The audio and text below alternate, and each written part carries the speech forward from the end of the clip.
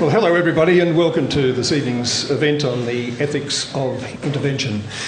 I'm Gareth Evans, until recently a member of a rather exclusive and small club which has just been spectacularly increased in its membership of former Australian foreign ministers. But I guess the more immediately relevant qualification that I bring to tonight's event is as the co-chairman just over 10 years ago of the International Commission on Intervention and State Sovereignty, which really invented this concept of the responsibility to protect as a way of organising both conceptually and politically our hitherto lamentable response to the problem of mass atrocity crimes, genocide and other major crimes against humanity and war crimes.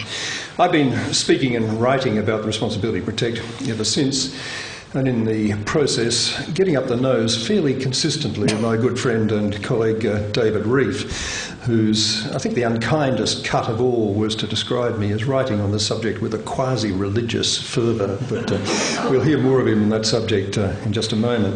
David Rieff, of course, as most of you will know, is a very well-known American journalist who's spent a lot of time on the ground in Balkans, Africa, Central Asia, in crisis conflict situations. A very well-known feature writer, New York Times, and just about every other publication you can think of. Very well-known writer of some important books, including the very moving memoir of his mother, Susan Sontag, Swimming in a Sea of Death, a son's memoir. And of course, most recently, the book that he's in Australia at the moment to publicise called Against Remembrance. David's written a lot of stuff on the subject of intervention, including just very recently, and the titles will give you the flavour, I think, of where he's coming from. February the 13th in Foreign Policy, Save Us from the Liberal Hawks. November the 7th, the New York Times, R2P, RIP, Responsibility to Protect, Rest in Peace. And then back in June in the National Interest, Saints Go Marching In, when I was one of the naive saints mentioned most frequently in that dispatch. Anyway, that's what David's about, where he's coming from.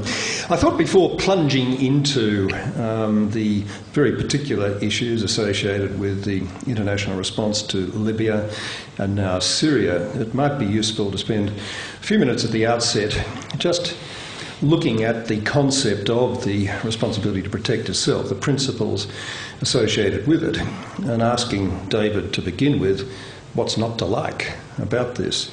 Just very briefly, for those of you who are not as familiar as others with what this concept is all about, in short, it's as follows. The problem that's sought to be addressed is the problem of mass atrocity crimes, genocide, major war crimes, crimes against humanity, ethnic cleansing.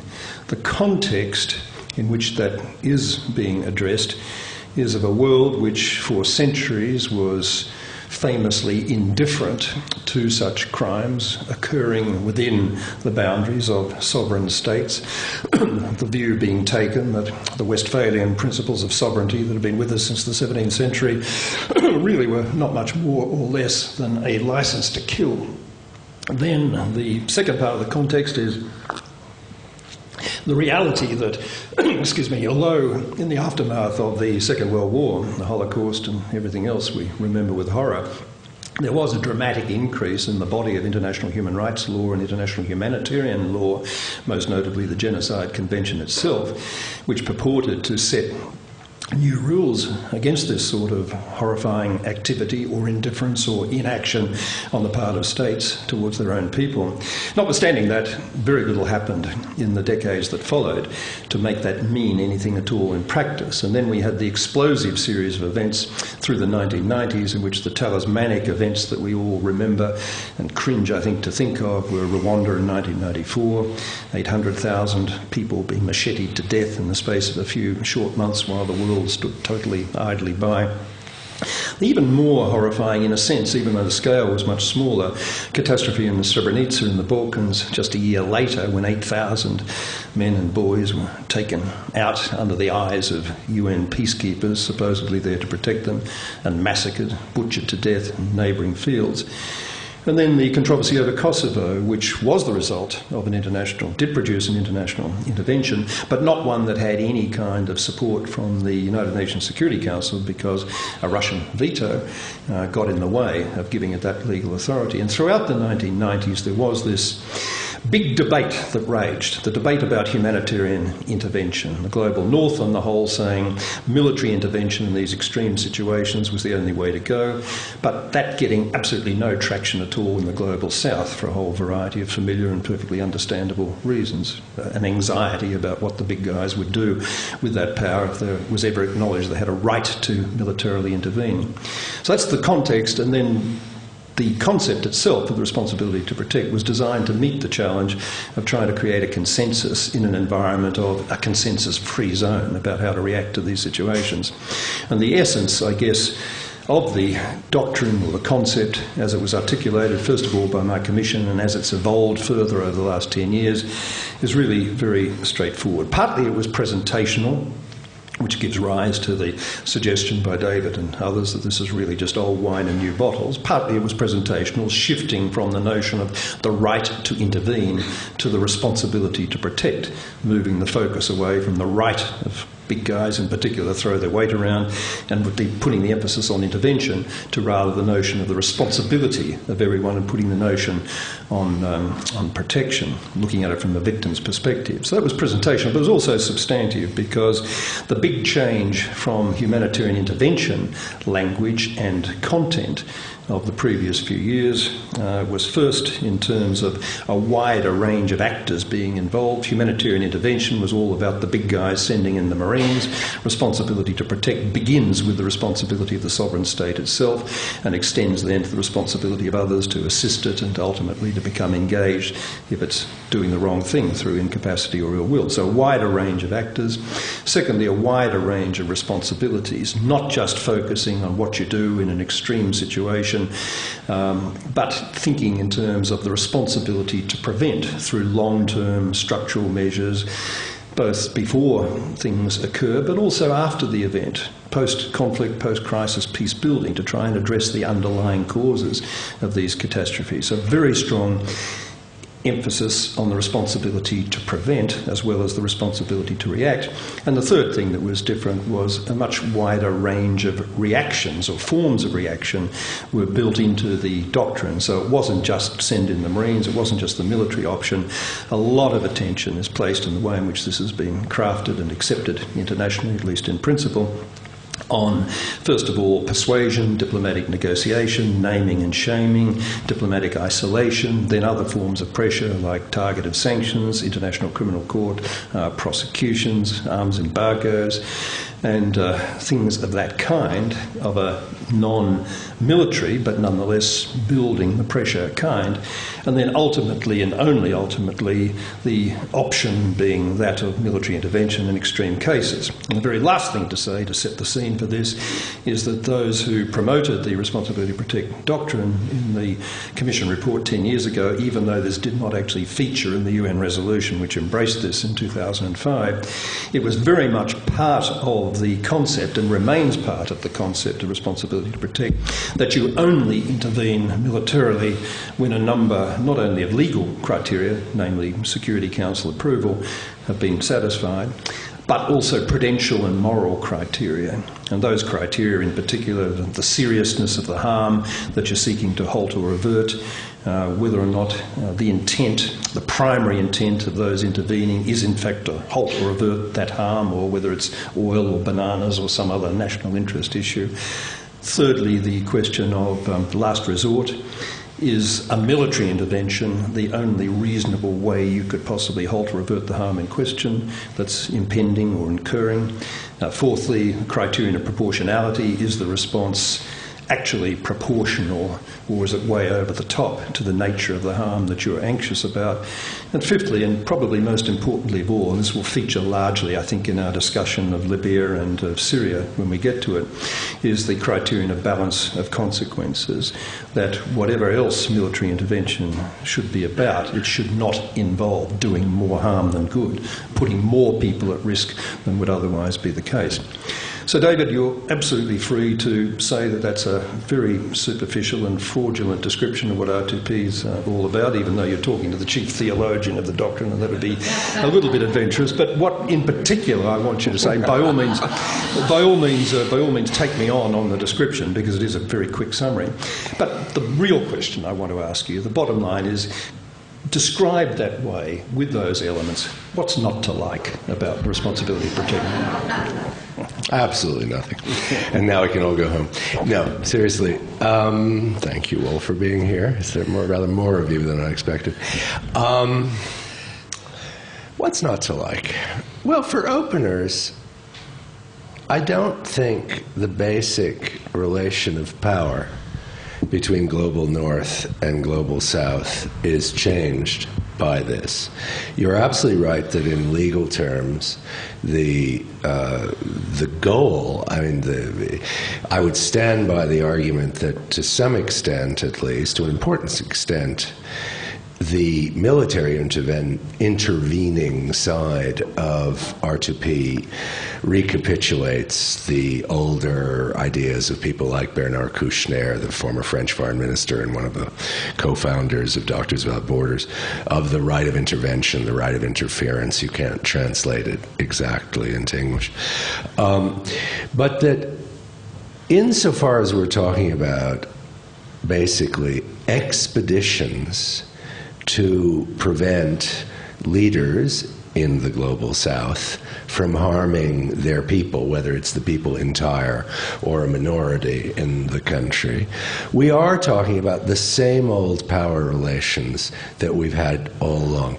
Yes, it is one of the great strengths of R2P that it's firmly grounded in the UN system. I mean, we agree about a lot, just so you're all clear. I mean, one argues perhaps more fervently, and when people talk, there are many things that I agree with Gareth about, and incidentally, just so the context is clear to you, the undertaking of which Gareth is largely the author is an attempt to deal with disgrace, and he deserves all the credit in the world for having insisted against the grain of the Westphalian order, which is far more alive than the people who talk to you about globalization will admit, to try to figure out a way that somehow we could not simply stand by, that instead, there's a famous metaphor about the Holocaust, about the Shoah. In Jewish thinking, the phrase was, why did the skies not darken? And because obviously there was a theological crisis in Judaism after Auschwitz. And what Gareth and his colleagues tried to do was to see if one couldn't darken those skies. And that's an admirable and humane and extraordinary effort.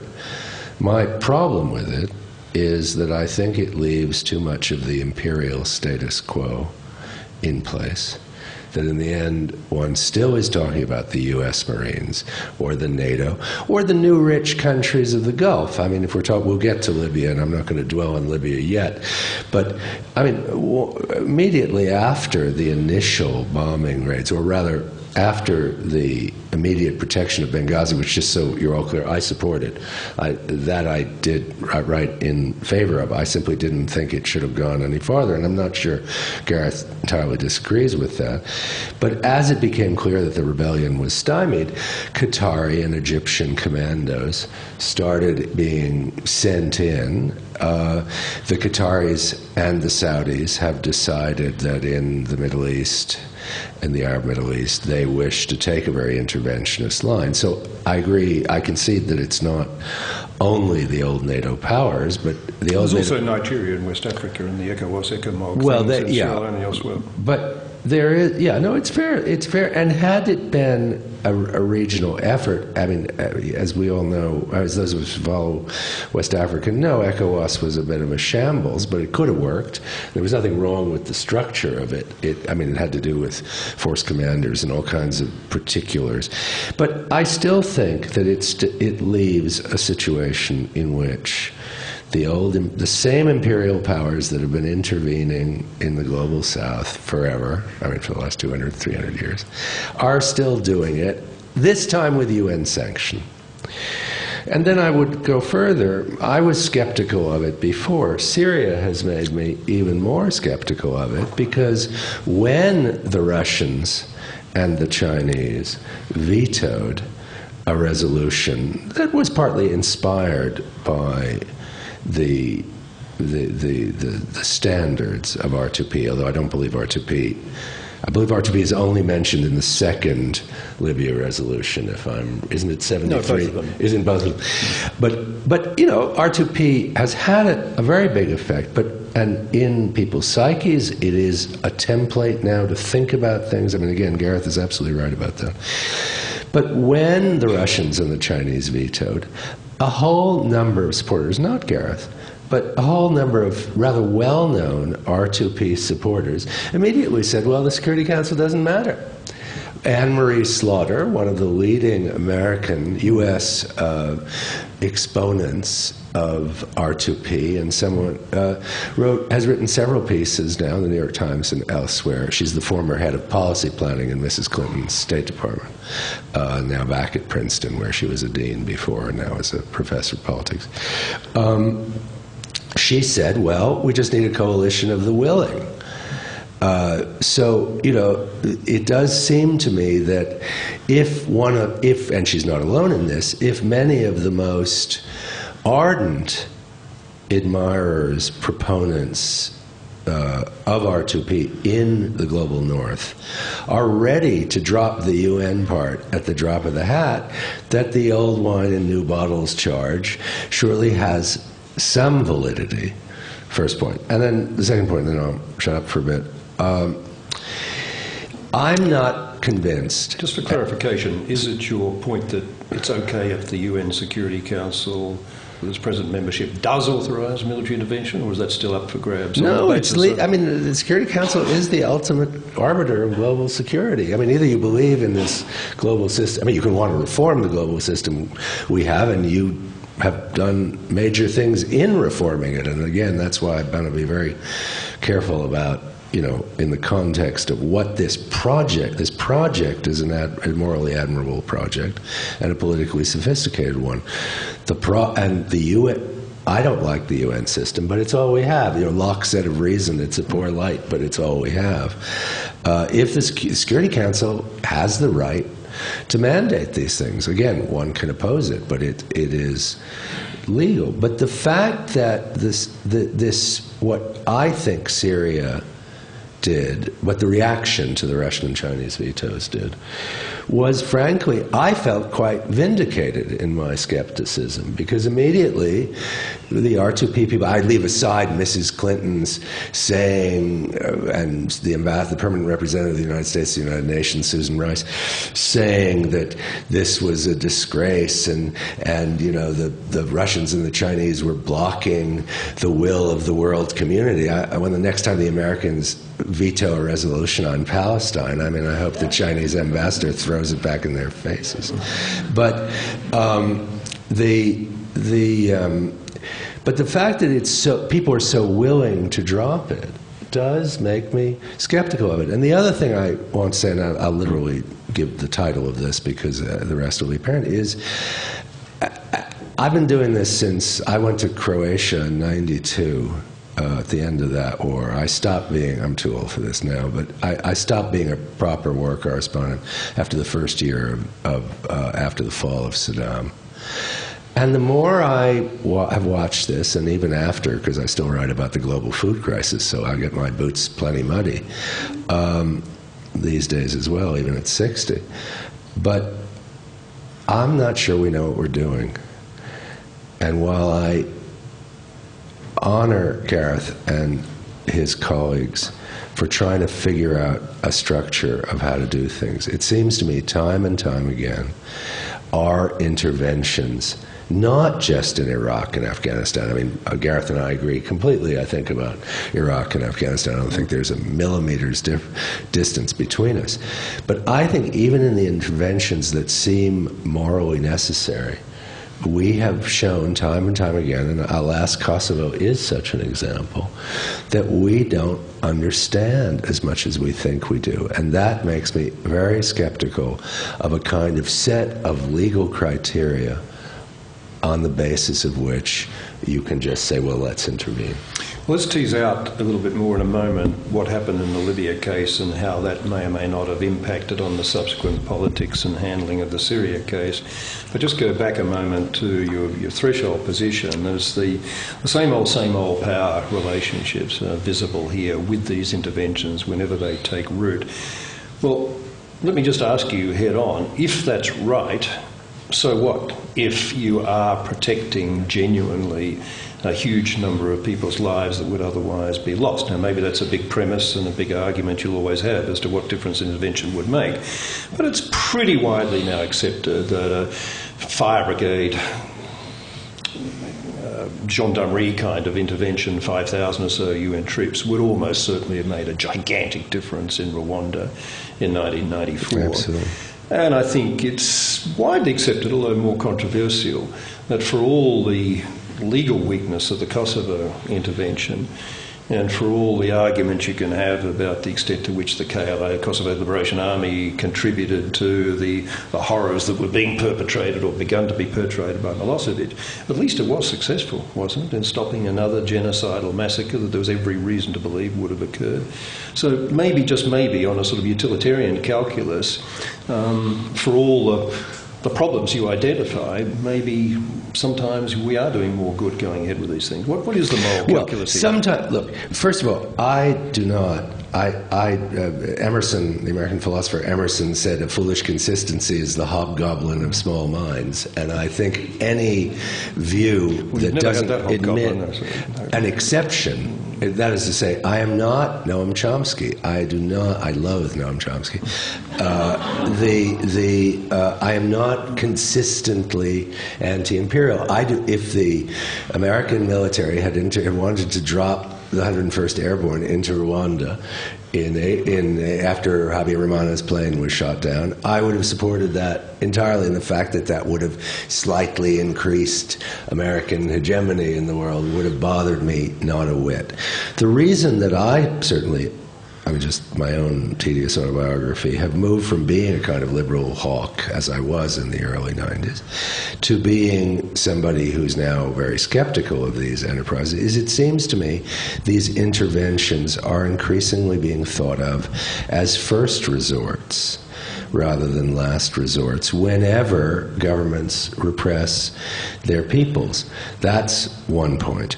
The second point is, Gareth, you asked entirely, with perfect justice, well, what's so wrong about, if gendarmerie, if expeditionary operations can indeed create, save people's lives, why not do it? As did, for example, the Operation Artemis of the French in the Congo, as did, for example, Operation Palliser with the Brits in Sierra Leone. Those were classic police operations by military powers which were classically directed at life-saving, succeeded. Where's the rub? Well, the rub is that first of all, I do think, because I think that the argument you make could have been made about imperialism, to be very blunt. The history of this, what scholars conventionally call the second imperialism, was humanitarian. Leopold of the Belgians was given the Congo, given by the Treaty of Berlin, in whatever it was, 1878, on the basis that he would stop Arab slaving raids. The old idea that, the Western idea that we're the humanitarians going to raise up the global South, as we now call it, it seems to me something we should think about. And I don't feel that R2P, I mean, R2P is better than what Kushner did, but I don't feel that R2P sufficiently takes that into account. The other thing is, I think it is the presumption of the human rights movement of which you are a distinguished part, whether you want to be or not. It's one of the things you've been, obviously not the only one. But that somehow legal issues can be taken discreetly, e.t.e. I don't think that's true. I mean, humanitarian intervention is an element of global power. It's a moral warrant for hegemony. It's many other things. To just say, send them in if they save lives on utilitarian calculus. Look, on utilitarian calculus, the current Western domination of the international system is killing a hell of a lot more people by unfair terms of trade than are being killed in all these wars, to be blunt, in terms of malnutrition, in terms of a whole lot of outcomes. Now, I don't, so I think all I'm saying is not that you should never do it. Sometimes you should do it. The Brits in Sierra Leone incidentally are a good idea. It turned out that Tony Blair was right, much as I loathe him, that he was absolutely right, and that you could break the back of this guerrilla movement basically with a battalion.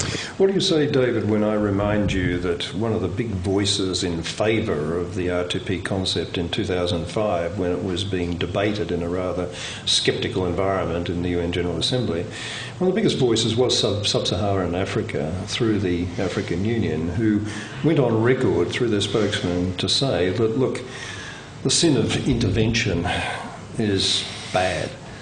We all know that in an African context. But the sin of indifference by the rest of the world is worse, and that's why we are supporting this.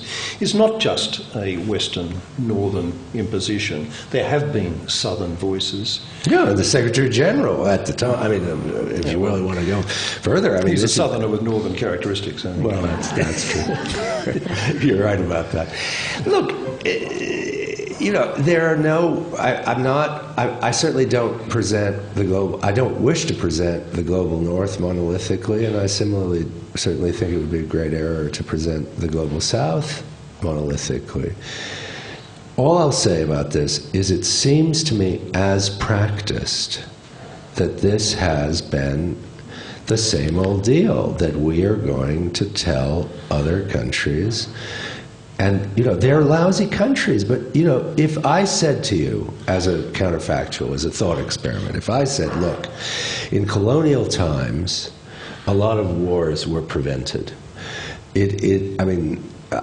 I consider the British Empire a criminal enterprise, but even within that criminal enterprise, they did a lot of good things. They suppressed sati. Marx supported the British Empire in India because the British Empire had quite correctly abolished sati, the obligation of high caste women to immolate themselves at the death. Would you say, on that basis, it's war? Of course you wouldn't, not for a nanosecond. No, you won't get me going on the civilizing missions and the other imperial roles that have been played. I mean, there was... No, of course you don't think it for a second, but why do you think you got such a firewall, if I can turn the question around? Well, one of the reasons I think that things have changed is that there are now, despite that real scepticism that was so evident through the debate of the 90s, there are real southern voices genuinely supporting this concept. They're still troubled about the sharpest end of it, the military interventions, but they're sure as hell not troubled overwhelmingly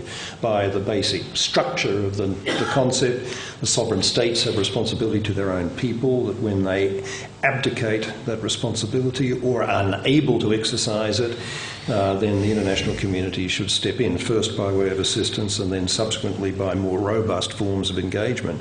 That's out there as a matter of agreement in successive debates in the General Assembly. The initial small band of spoilers that you'll probably remember from that first debate that I had with Noam Chomsky actually in the General Assembly in 2009, the voices then were Sudan, Venezuela, Nicaragua and Cuba that were opposed to this almost alone. And now even those voices voices are muted. The only argument now is really about the circumstances in which military intervention is ever permissible. You don't get now running in the international forums that reflex anti-imperialist, anti-colonialist, empire civilising mission syndrome that you describe. You get a hell of a lot of it in the academic literature still, but not much in the real world of diplomacy that I've noticed. But let's turn to the sharp end cases that have really tested the world now in the last 2 years, beginning with Libya and now moving on to the situation in Syria, where, as we all know, the Security Council is paralysed and horror is occurring. Libya, to begin with. Now, it struck me that despite all the reservations you've just articulated, you also said a moment ago that you were not opposed to the initial intervention in Libya when under the express terms of the Security Council mandate, a no-fly zone was put in place involving not just planes buzzing around but the destruction of airports and other command and control infrastructure. And you were not opposed, and I wasn't opposed either, I was supportive of it, the application of military force from the air against the concentrations of troops that were outside the walls of Benghazi and about to perpetrate a massacre if they'd been allowed to proceed unimpeded. Okay, well, that's a start. We're agreed about that, and it's one of the reasons I've said constantly that at least back in February, March, in this sequence of events, these two successive Security Council resolutions, both invoking the principle of responsibility to protect, the first one warning Gaddafi, condemning the violence that was occurring against unarmed civilians and imposing sanctions and threatening criminal prosecution, and then 3 weeks later, the express authorisation of all necessary means. I said that was a textbook example of responsibility to protect, excuse me, again, at work. It's perfectly true that what happened thereafter, however, has led to, I think, a diversion of views about this, with all sorts of people wanting to maintain the cheer squad all the way through, but people like me, and certainly by the sound of it you, getting very, very edgy indeed about what subsequently happened. Would you like to tell me if that's right about the beginning? Absolutely. It still puts a little bit at odds with the theory anxiety about the forces of imperial darkness coming in to do these rescue missions. But putting that aside, you're prepared to do it, situation ethics. What changed as things moved on after that in subsequent months that made you more concerned? Well, what changed were two things. One, I think, and if I had such an important role in the creation of R2P and in this, as you say quite rightly, astonishing change in tone in the UN General Assembly, which is very much the people, the R2P people who lobbied. Again, it was quite a steep hill right after the commission, your commission, and by the time 2005 rolled around, indeed, it was a bunch of states that nobody, frankly, whose views nobody thinks are sincere. They may sound good. You may agree with them in theory, but you have to not know who these people are in order to find they don't have the bona fides, put it bluntly, to make these objections, because, I mean, the Cuban government is not in a position to lecture anybody about anything, still less some of the other charmers who were involved in this. The problem is, from my perspective, that everything that happened, I mean, just so the audience remembers, as Gareth will, there were two interventions. There was an 11-day campaign based on the second of the two UN resolutions, 1973, which did indeed not only protect Benghazi, which I accept completely. I've never understood the skepticism about Gaddafi's intentions. If a man makes the speech that he makes, and Saif Gaddafi makes the speech he makes, it seems to me you'd have to be a damn fool to say, well, he didn't really mean it, or, you know, whatever. I mean, that just seems to me, there you're just making a principle, and you just don't, you know, as the old joke about Marxism is, you know, if the facts don't conform to the theory, so much the worse for the facts. Now, there was this operation, I don't remember the names of the two of them, but the first one indeed was protect Benghazi, destroy the column, that was coming across the desert toward it, and undoubtedly would have started slaughtering people, and destroy a whole set of infrastructures that would have made the air exclusion zones and the protection zones impractical, standard military stuff. The problem is that within a very short time, it became clear that at least from the American and the French point of view, and I think from the Qatari and Saudi as well, that Gaddafi had to go, that this was in fact regime change. And again, this is my problem with R2P, not as imagined by you, Gareth, or by Sakhnoun, or by Secretary General Annan. I still think of him as the Secretary General, but that's wishful thinking, much as I disagreed with him about many things.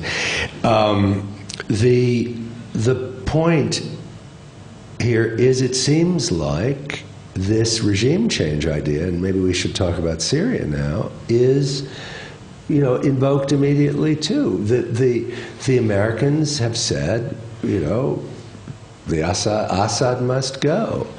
And I get very nervous when a doctrine that is meant to be fundamentally about protection becomes in effect a political doctrine about democracy. The argument, of course, that was made in response to that by the P3, the US, the UK and France, leading the intervention, was that the mandate, sure, was a civilian protection mandate to protect civilian populated areas as well as civilians themselves. And the argument is, given that there are all sorts of people at human rights risk, not just in Benghazi, but in Tripoli and in areas that were very much under Gaddafi's control, we weren't being put at risk by concentrations of troops that were attackable from the air, but were being put at risk by goons and thugs who were going house to house, arresting people, torturing them, executing them. How, then, the argument went, could you possibly discharge a civilian protection mandate without turning over the regime? That's the argument. The argument for supporting one side in a civil war was essentially the same argument, even though that's part of the criticism that Russia, China, Brazil, India, South Africa, the so-called BRICS, have mounted against this. Civil wars are what happens when unarmed civilians have to rely on getting arms by whatever means from outside and getting defections from the military in order to pursue their cause. Otherwise, they'll just die or the cause will evaporate. Civil wars are what happen. That's what you've got to do. You've got to support them. And again, the argument is made that, yes, this was a full-scale war-fighting exercise of a kind that when I used to write about this, I said, responsibility to protect operations are not about full-scale war-fighting, defeating an enemy. They're about halting or averting harm. But I was thinking about Sierra Leone, I was thinking about Rwanda, I was thinking about Srebrenica, I was thinking about Kosovo too, but manageable constraint. But really, I was forced to rethink my position on this by those arguments. What do you say to those arguments? They're not bad arguments. Well, look, this may sound very trivial, but I do think language matters. As I said in one of the pieces you cite, if Nicolas Sarkozy, God help me, would have said, there's been a rebellion against the Gaddafi dictatorship. It's true that France had very good relations with Gaddafi, but this is a new time. The Arab Spring is here. We didn't have a choice. Now we have a choice. We are supporting this rebellion. I might have thought that was a good thing or a bad thing, but I would have no quarrel with it. But it seems to me that when you pretend that taking sides in a civil war or intervening is actually humanitarian. I leave aside the problem of the oxymoron humanitarian war, which now trips off the tongues of the French and American and British governments. I do think there is really a problem with what is being talked about here. If it's really true that in order to do the responsibility to protect in the cases that will require any kind of military intervention, that what you have to do is regime change. And it seems to me, at least as interpreted by some people who support, again, talking about Anne-Marie Slaughter or James Traub, it's particularly an American phenomenon, I think, and perhaps Bernard-Henri Lévy in France. But I'm not saying that's what you think. I'm well aware it's not what you think. And I don't think it's what the other members of the panel thought. But I do think that if that's what we mean by it, then the bill of, then the argument, the proposition that you put forward at the UN and convinced the African Union, a tremendous accomplishment. Again, I agree with that.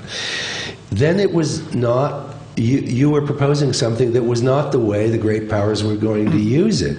And I mean, yes, I have a kind of bee in my bonnet, and I've had this for many years, that the human rights movement is a kind of secular religion.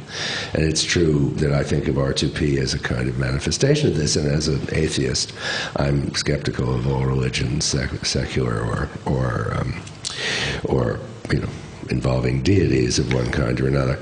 But I mean, to use a religious analogy, very few powerful moral ideas have remained the property of the people who developed them.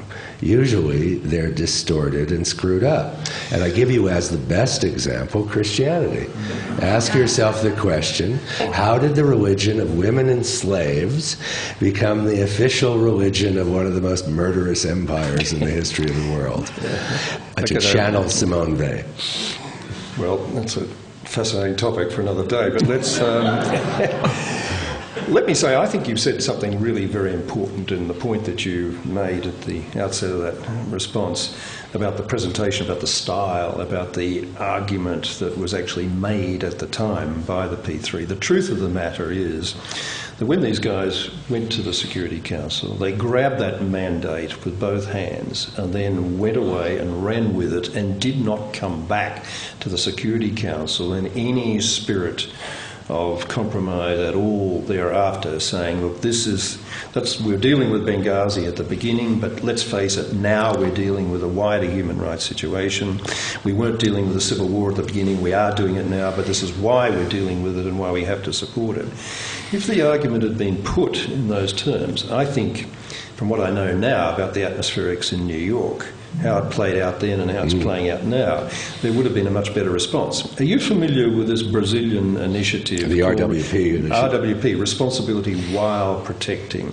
This is an initiative that the Brazilians, who are one of those most opposed to the implementation phase of the Libyan intervention, they're on the Security Council at the time, still are, and they've said, look, we're not tackling the fundamental principles of R2P itself, but we sure as hell are deeply unhappy about the way it was implemented. And what we're arguing for, and this is a debate that's out there now running in New York, and getting a real degree of traction and getting some positive response at last from France, of all people, and the UK. Not much from the US, I have to say, yet. And the argument essentially is there's two things are necessary. One is, before we approve these mandates, we really are going to have to be satisfied about these criteria of last resort and proportionality and balance of consequences that we've been talking about, but we've never made part of the formal repertoire. That's point one. And point two, there's got to be some kind of monitoring and review mechanism in the Security Council process which will enable these mandates to be reviewed. Not in a way that micromanages a military operation. You can't have a 1,000-kilometre screwdriver with these sort of operations run from headquarters, political or military. You can't. And that's one of the arguments that you've got to deal with the P3. But this is the point that's being made. And my instinct, and I've been in New York a couple of times in the last 2 months and debating this with people, my sense is that if this can take hold and if there can be some measure of understanding and acceptance that this stuff can't be just shoved down people's throats, but there's got to be genuine consensus about it, I think there's a chance of getting back onto some sort of consensual ground when it comes to the basic principles we're talking about. Now, no doubt it's going to be too late to be of any use in the Syrian context. No, it can't work for Syria. And we'll come to Syria right now, but I think I'd just be interested in any comments you've got to make about that, because you are familiar with this debate. R2P is a fact. I mean, people like me I used to have a friend in Oxford who said losing sight of history, only place to be. And, it doesn't R2P is now a fact of international. Gareth, this is a tremendous achievement, folks. This doesn't happen very often in world politics, international politics. This is a new norm. There's no question about that. The question is, as I said before, is will the norm in fact be distorted to a point where if something like the Brazilian proposal is not accepted, I think it will be distorted, NATOized, whatever you want to call it, to a point where people like Gareth may very well not support it in the form that it is usually expressed, unlike the Americans and Bernard-Henri Lévy, who never met a war he didn't like.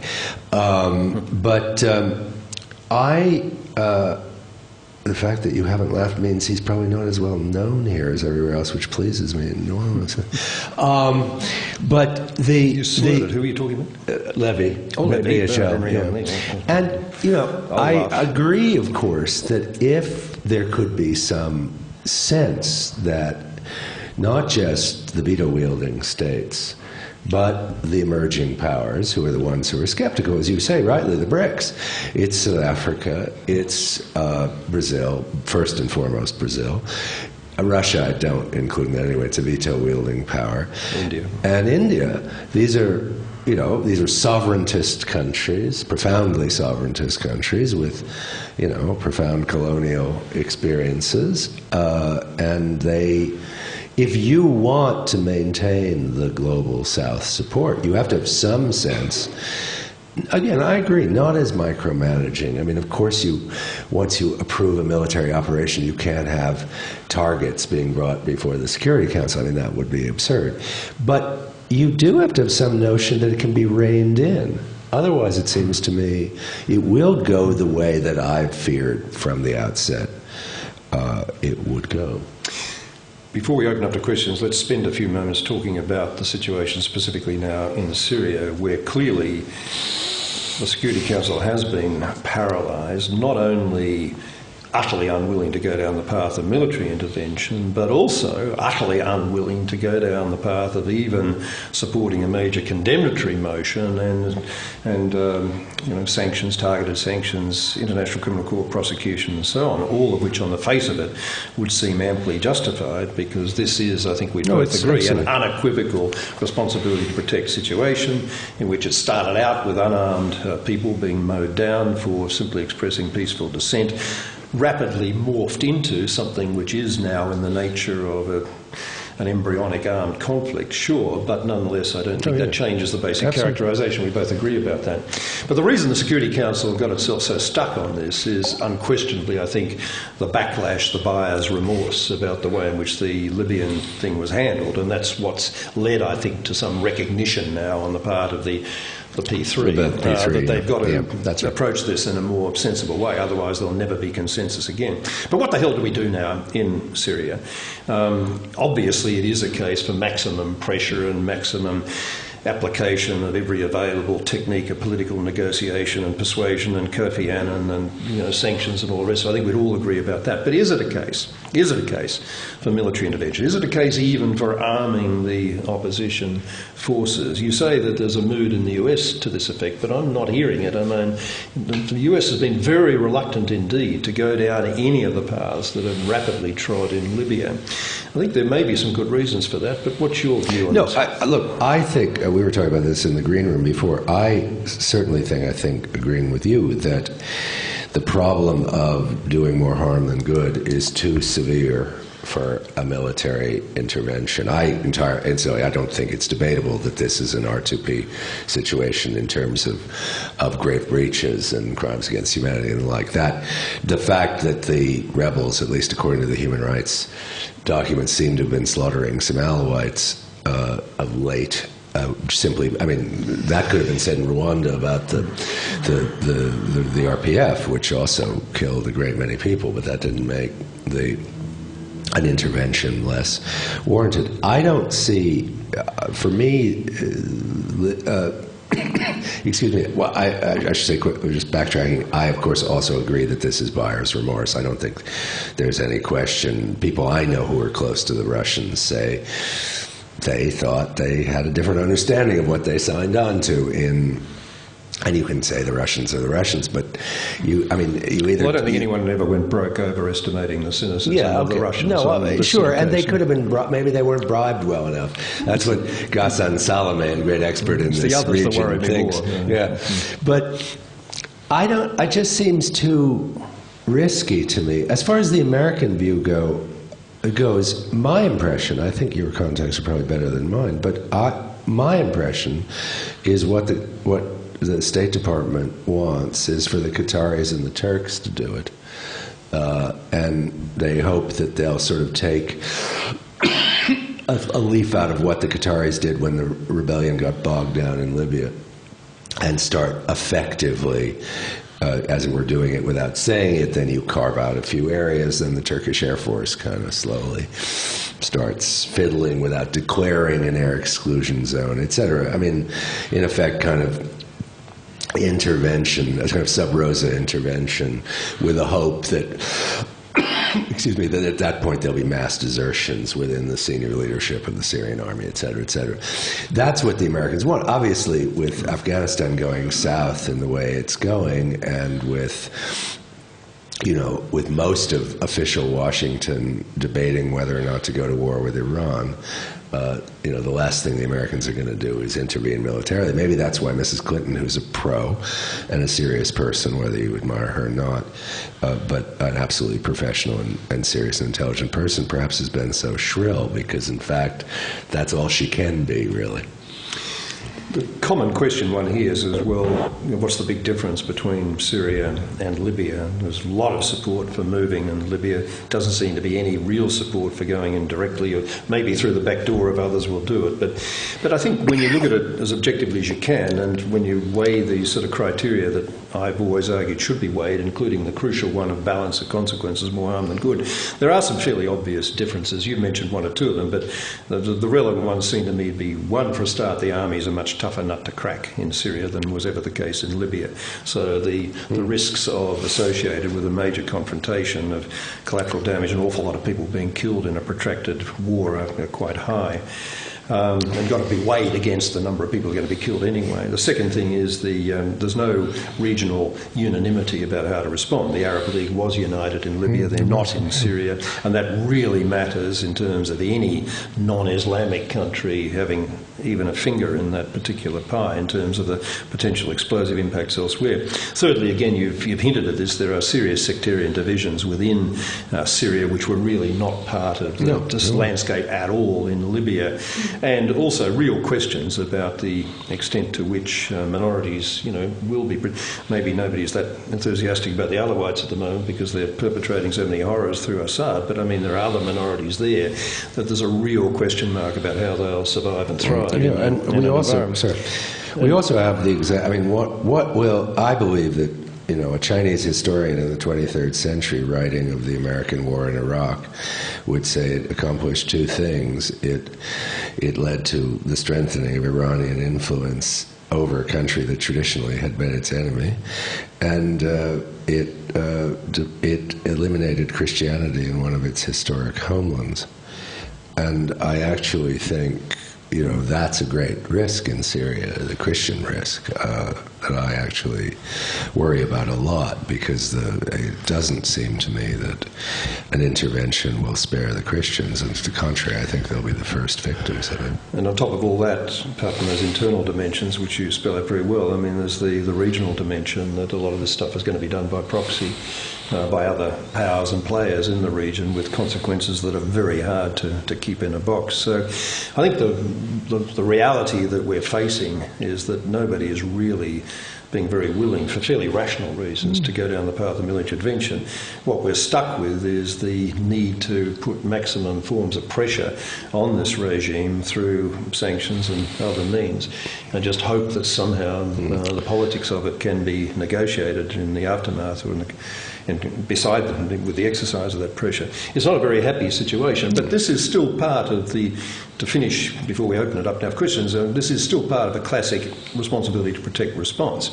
Responsibility to protect is about getting an end result of protection by whatever means is most effective and actually works. And if you can't apply the military one, or there are good reasons against going down that path, there are other options that are potentially available. Kenya, for example, was the most classic responsibility to protect situation of we could ever imagine in 2007, 2008, when you remember in the aftermath of the contested election, there were church burnings, there were 20, 30,000 people being displaced from their homes on ethnic grounds in the Rift Valley. And that was resolved, maybe not permanently, but resolved by effective diplomatic mediation, again by Kofi Annan, who's gone in there. So this is part of the repertoire of responses that is available, and we shouldn't be too hung up about the military one. Yeah, it's true. I was just taking the positive side of this uncharacteristically, that the most successful uses, both of R2P and of the International Criminal Court, have been informal back-channel uses. There are a number of instances where threat of prosecution at the ICC has changed the dynamic of a negotiation, including, for example, agreeing to lift the threat if certain things were done. It's not always saying some purist position about. And Annan, who's the greatest ex-Secretary General, whether one can talk about his record in office, but I mean what he's done since he's left office has really been extraordinary in many places. And he did this brilliantly using R2P, basically behind the scenes, and getting that government and the opposition to change their policies. Well, David, I think there's a bit more agreement between us, in fact, than rather meets the eye from that exchanges in the public press. Yeah, well, that's probably true. Yeah. But let's see how much that can be sustained with question time. Yeah. Please introduce yourself and keep it short. My name is Anthony Adair. Can I just first of all say that I think perhaps the reason people didn't laugh at your joke about Bernard-Henri Lévy is not because we hadn't heard of him, but because it wasn't a particularly funny joke, and maybe people disagreed with your view of him. But that's by the by. Getting back to the main subject of tonight, Gareth Evans' outline of the RTP program is a very, very seductive one, and I think many people here would be very seduced by it. On the other hand, you've made some very cogent criticisms of it. So it makes most of us left with the threadbare argument of pragmatism. If it works, it works, and if it doesn't work, it's not so good.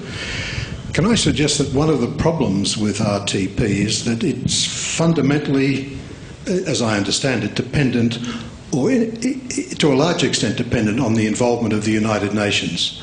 And I think there are three problems with the United Nations. One is the obvious one, that 5 countries have a veto, so you'll never get that unanimity of view.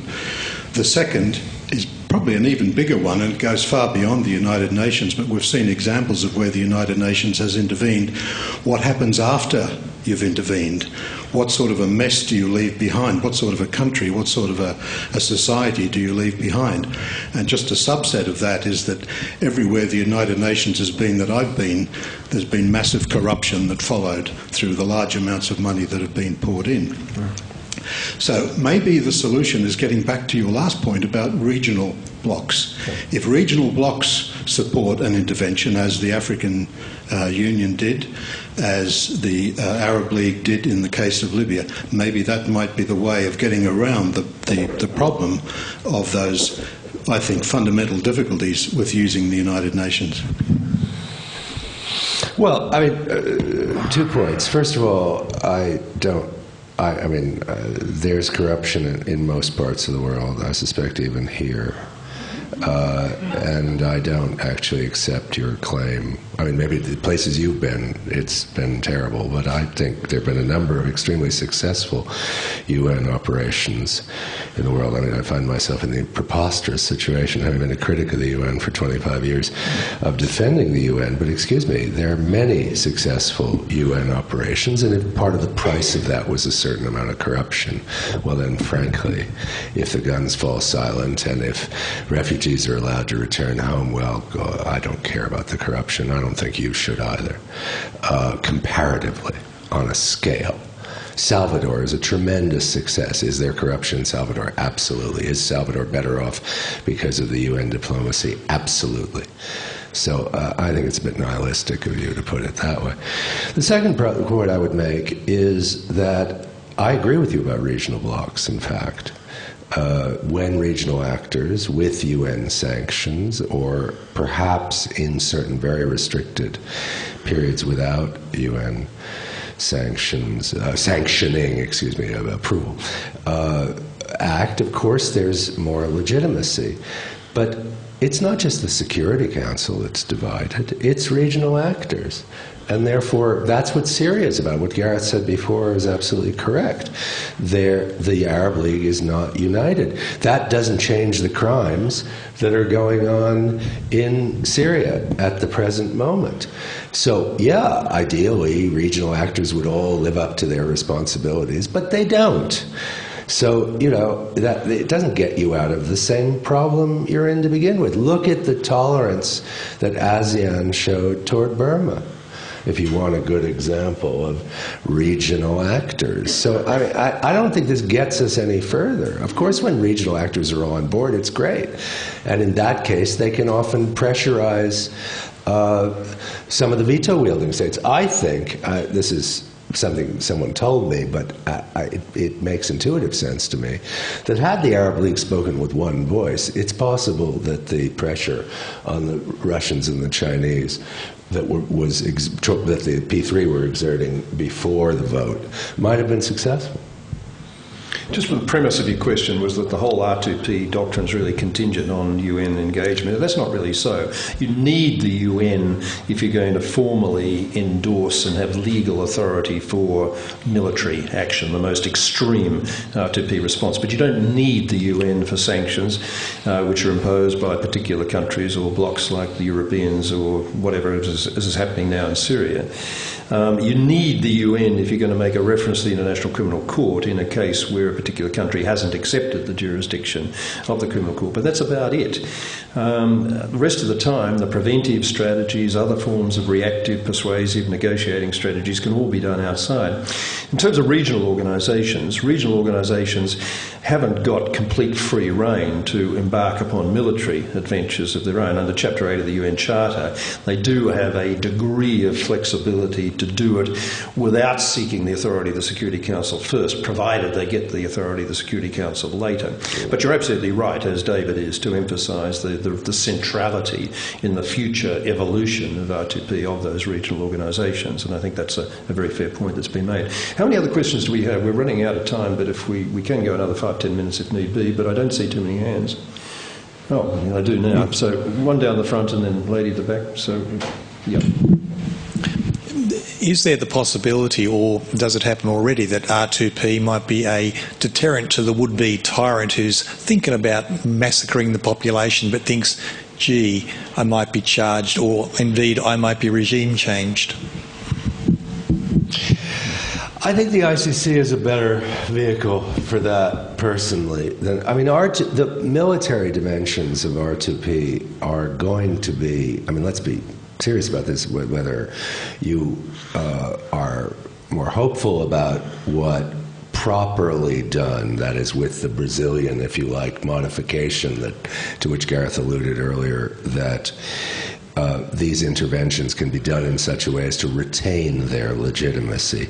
They're still going to be very few and far between. There are going to be too many points where national interest is going to prevent them. And even where regional organizations, come back to the gentleman's question, are going to have too much at stake in other ways. I give you the example of President Bashir of Sudan, who has been basically permitted to travel freely in African Union countries, despite the fact that most of the countries where he's visited have been signatories to the Rome Treaty.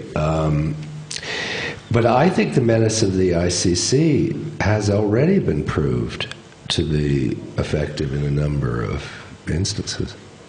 I think we are getting a bit of a culture shift going on here. The big change that I wanted to achieve when we started this whole commission process 10 years ago was to move from a situation where the reflex response worldwide when these situations erupted was that basically it's none of our business, to a reflex response that God, it is our business, it's everyone's business, even if there's going to be often profound disagreement about what the particular strategy in response should be. And I think we've really seen that. I mean, Libya became everybody's business just incredibly quickly, as did Kenya in 2007, 2008. The contrast was absolutely stark between Kenya and Rwanda in 94. It was all over every front page in the world. We've got to do something. And in the case of Syria, we've been spectacularly unsuccessful in getting a coherent and united international response so far, but it hasn't been a product of indifference or neglect or a reflex sense that it's nobody's business. You had the 50-odd countries meeting as the Friends of Syria at the weekend. There's an awful lot of people wrestling with this. And I think that message is getting through to a lot of people bit by bit around the world, that there are going to be consequences if this country goes down this particular path. It's not until you get to some pretty sharp-end consequences in the criminal court and so on that the penny is really going to hit home. But I think the cultural change, the atmospherics, is important and should not be underestimated. Last question in the middle there. Yep. Gentleman on the left. I think it was a lady behind you, a couple of seats behind, first of all. Well, yes? Did you want to call? If not, okay, yeah. Given the reflexive reactions being overcome in the United Nations, possibly, would you care to expand briefly on the reasons that you see are behind China's opposition, please? I was a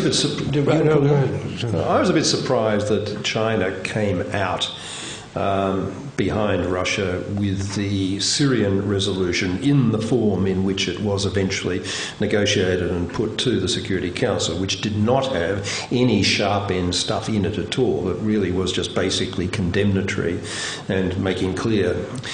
The indications had been right up until half an hour or so before the vote was taken, and David might be closer to this than I was. The indications were the Chinese were going to go with the 13 others that were prepared to support that motion. And it was only at the very last minute that instructions came from Beijing, God knows from who or how, or what the dynamics were in Beijing, that said, no, you've got to oppose this.